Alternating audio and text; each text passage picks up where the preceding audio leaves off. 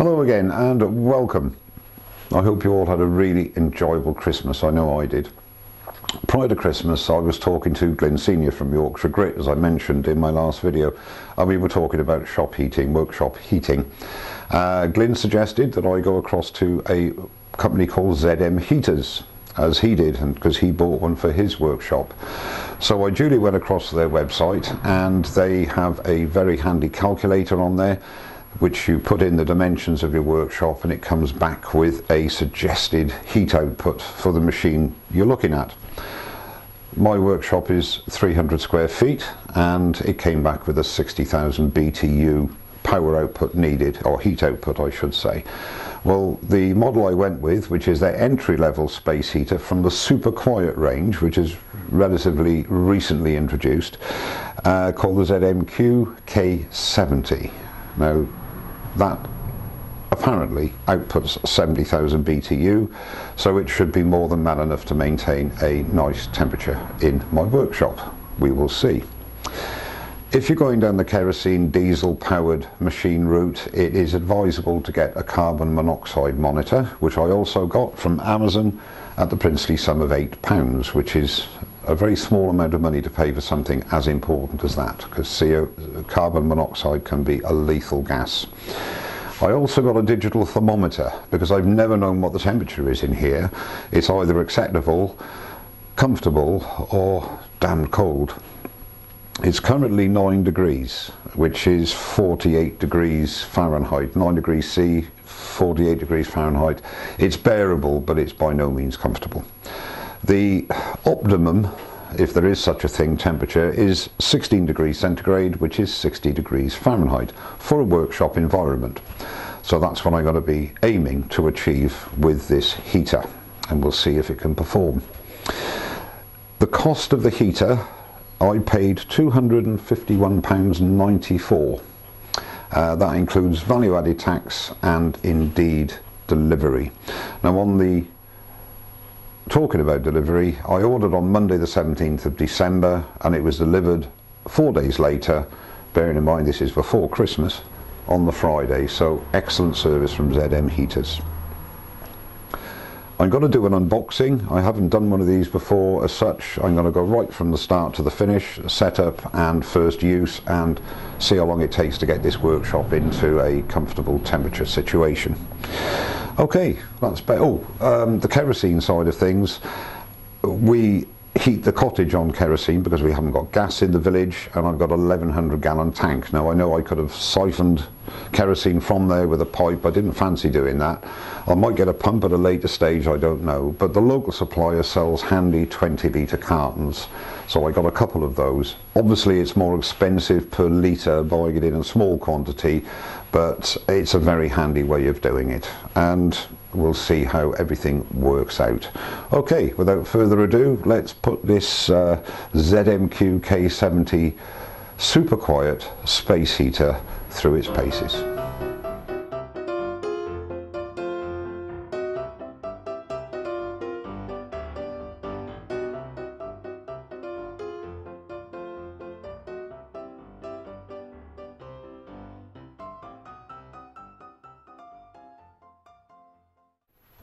Okay, I've placed it on top of the lathe so it's easier to see all the controls and everything, just to run you through those.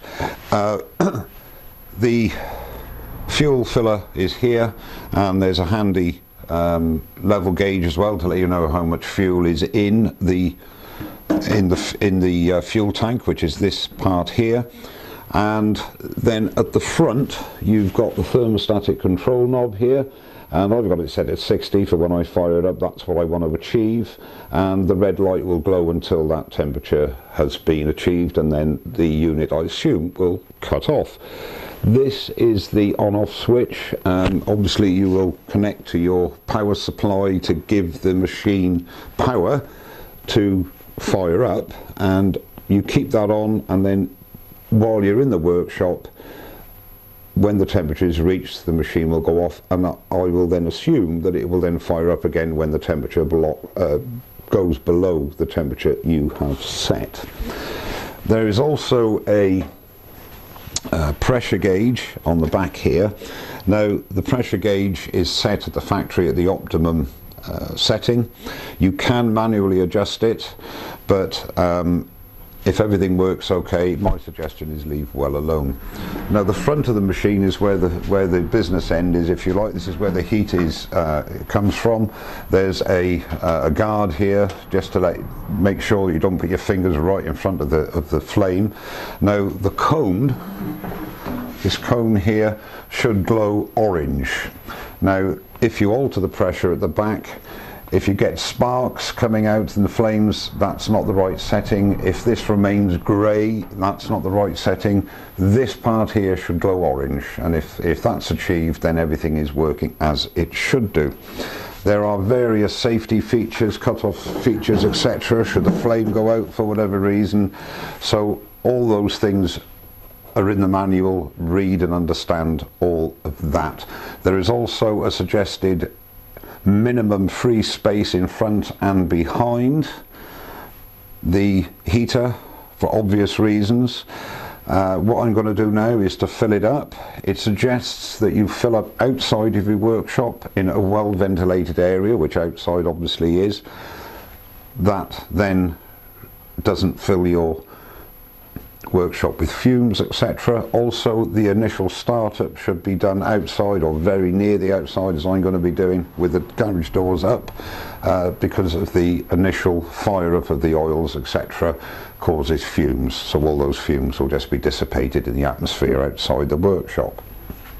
So that's what I'm going to do, is move. It's very light.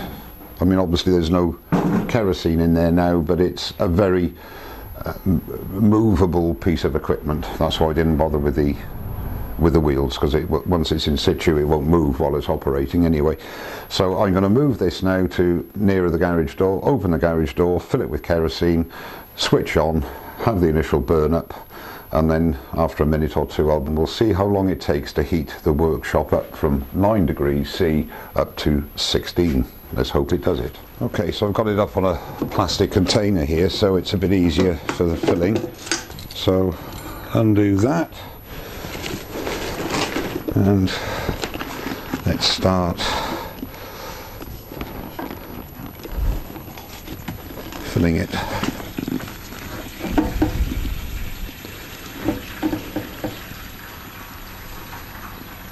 Okay, now I just cleared up a little bit of spillage there. So plug it into your main power source, stand away from the flame obviously, and turn on, and it should fire up.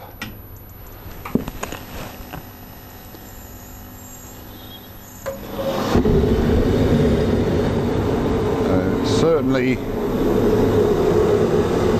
quieter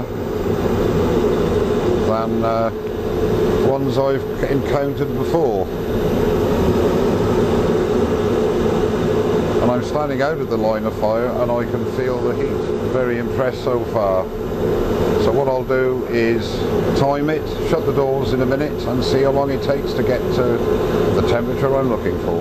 Well, all I can say is I'm absolutely amazed. The machine has been running for about 5 minutes.